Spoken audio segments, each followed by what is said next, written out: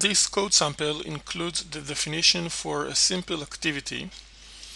Here we can find within the main.xml file that defines the user interface layout of this activity one button.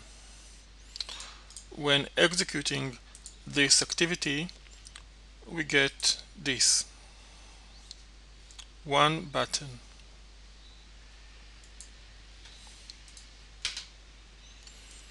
Here within main.xml we specify that when the button is clicked, we want this method to be invoked. If we check the definition for this method on popup bt click, we can find that each time the user press that button, an object is instantiated from the PopupMenu class.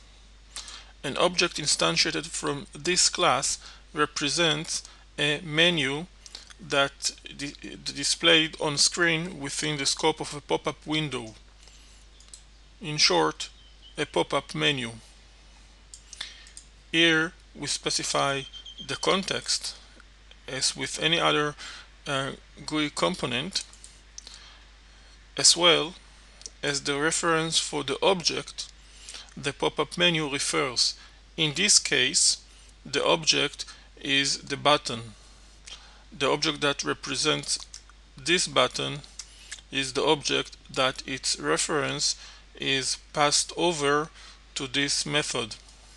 So we can use that reference when instantiating pop-up menu. Then this line refers an XML document that defines the menu.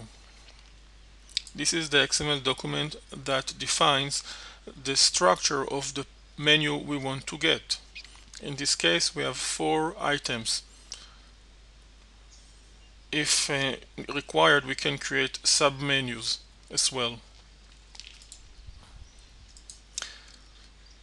The outcome of this line is actually a ready-to-use menu on which we can invoke show, so it will be displayed on screen. But before show is invoked, there is another method invoked on the object that represents the pop-up menu.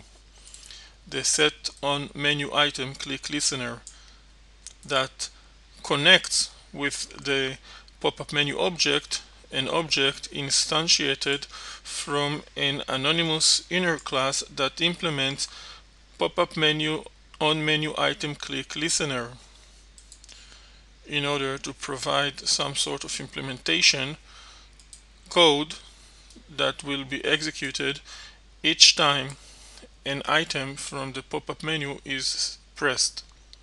In this case, we just get a small toast message. Let's give it a try.